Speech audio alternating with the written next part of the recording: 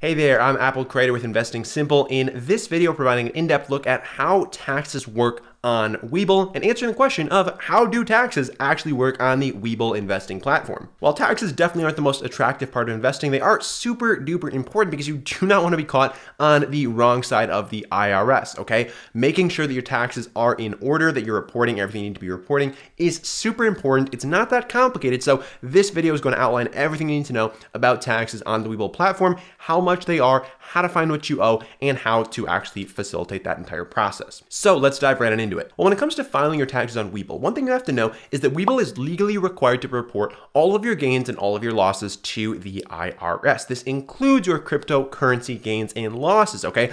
Big misconception a lot of people have is that your cryptocurrency gains are not taxed. This is false. Your cryptocurrency gains are in fact taxed. So Webull is going to report those, and you are going to have to report those as well on your personal tax return. Now, Webull will not be mailing you any tax forms. These will all be done online. They'll be sent to you online, both via email, and you can access them via the app. We're going to talk about that in a little bit. So when it comes to filing your taxes, you're either going to have to print these things out and give them to your CPA, or they do have an integration where you can actually just import them directly into TurboTax or a couple other tax provider softwares that will allow you to just really streamline the process if you do your taxes yourself. Now, when it comes to actually receiving your tax documents, here is the process that Webull is going to follow. First, they're going to send you an email one day before your statements are ready to view, basically saying, hey, just a heads up, tomorrow we're going to be sending you your tax documents. And then the next day, they are in fact going to send you your tax documents both in an email, and they'll make them available within the app. If you go to your account settings, you'll be able to find the tax documents section, and you can download them either within the app, or you can get them directly from the email that they send to you in the form of a PDF.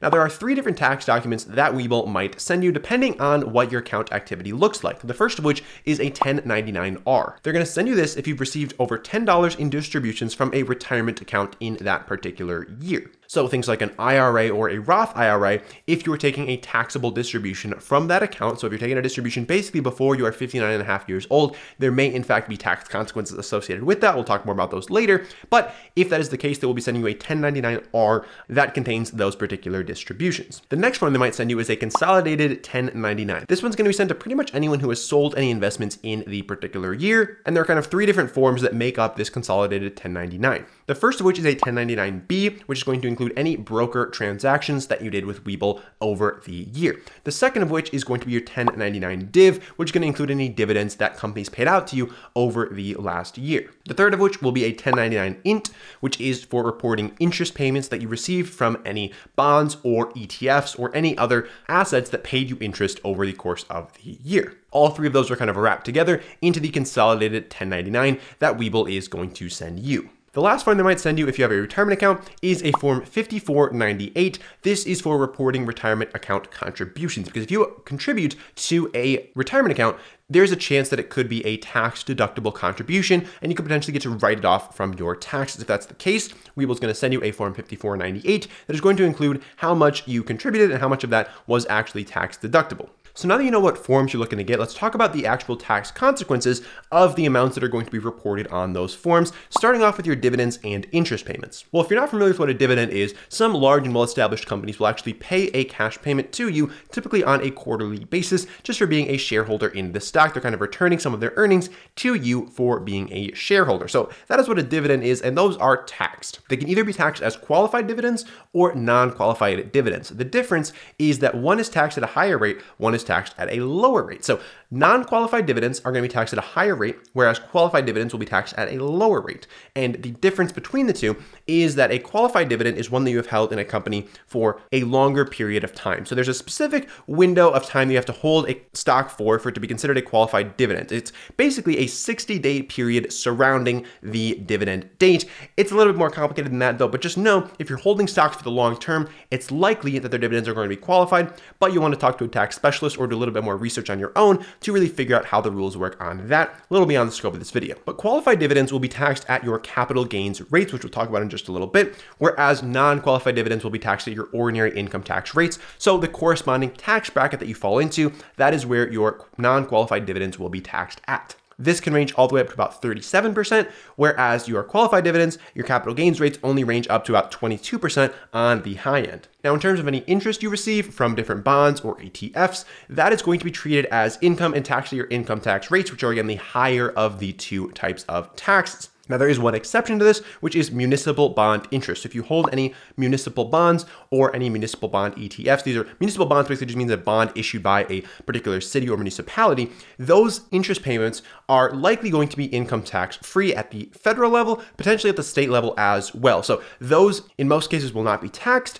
but you want to make sure that you really take a look at your documentation and fully understand whether you're getting any municipal bond interest or not. Now, the next type of gains you might receive are what's called capital gains, okay? And these basically come about when you sell a stock for a gain, okay? If you bought a stock for $10, you sell it for $20, you've got a $10 capital gain on that investment. That is going to be taxable. Now, on the other hand, if you bought it for $20, you sold it for $10, that is called a capital loss, and in most cases, it is going to be deductible to a certain extent. Now, with both capital gains and capital losses, you have what are called long-term capital gains and capital losses and short-term capital gains and capital losses. The difference between these is how long you actually hold the investment for. So for a capital gain to be considered long-term, you have to hold that investment for 366 days or more, so longer than a year. If you hold a stock for 1 year or less, it is considered a short-term capital gain. Now, the tax rates associated with these are going to be different. So long-term capital gains will be taxed at those lower rates that we talked about earlier. They go up to about 22% on the high end. Most people will fall into the 15% tax bracket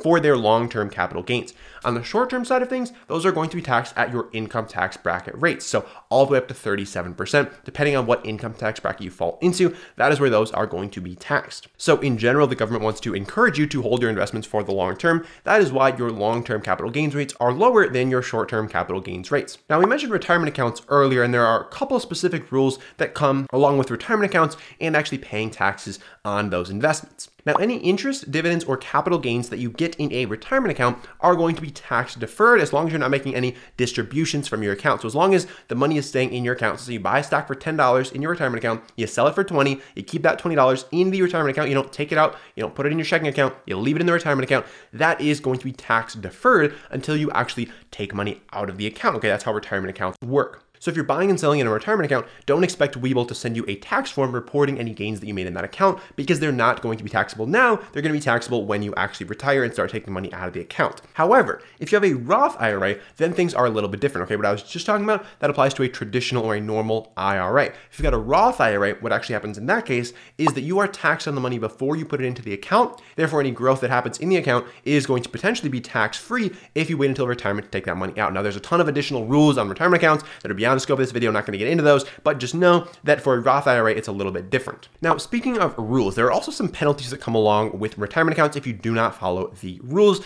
Typically, that's going to be a 10% penalty on your gains if you did not follow the rules. So if you bought a stock for $10 in your retirement account, you sold it for $20, you took that $20 out of your retirement account before you were able to, then you're going to face a 10% penalty on that $10 gain, so about a $1 penalty in that case. Additionally, you're probably going to be paying income taxes on that money as well. So these do start to add up fairly quickly if you start taking early distributions from your retirement accounts. Now, in most cases, to meet the qualifications to take money out of your retirement account, you have to either be 59 and a half years old, you have to be dead, or you have to be disabled. So if you don't meet one of those three criteria, you're probably going to face a penalty and potentially income taxes as well for taking money out of that account. Now, there are some specific exceptions that come into play when you look at things like higher education or buying your first home, but those are going to apply on a very case-by-case basis. And in general, you don't actually want to take money out of your retirement account before you retire, because that money is there for retirement. Now, another tax rule you have to watch out for on Webull is what's called wash sales, okay? And a wash sale essentially is when the government thinks that you are trying to manipulate the tax system by taking advantage of a loss. So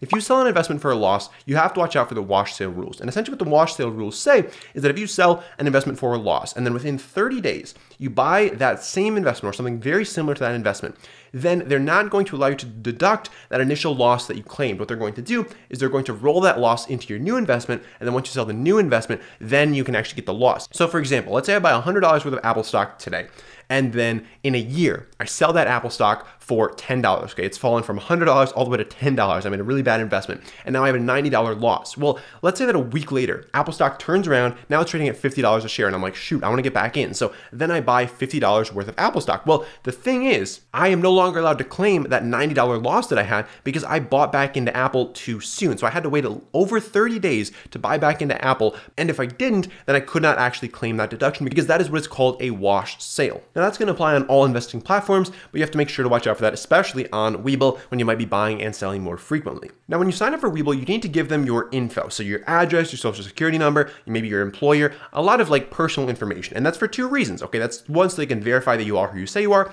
And two, that is so they can report your gains and losses to the IRS, and that the IRS has a record of what you're doing in your investment account. Now, these taxes that you're paying within Webull are actually the same tax that you'd be paying with any investment account. Now, the only difference is with Webull, you're not getting any physical copies of your tax documentation. That's going to be the same with basically all the investment apps out there. They're cutting costs somewhere, and one of those costs is with the shipping costs and the paper costs of actually preparing your paper tax documents. Now, when you are investing on Webull, it's really important to keep in mind the different tax consequences for different types of gains. So your interest, your dividends, your capital gains, keep in mind all the differences there, and especially with the long-term and the short-term treatments of these different investments, it could really make a huge impact on how much tax you actually end up paying. Lastly, you want to make sure that you know the rules for retirement accounts if you are contributing to one, because if you break those rules, it's going to be very costly for you. Now, if you want to learn more about how taxes actually work on Webull, we have a full comprehensive article on our website, investingsimple.com, that breaks down everything you need to know about taxes on the platform. The best way to find that is to head on over to Google, search for Webull taxes, and click on the link for investingsimple.com. We will see you over there.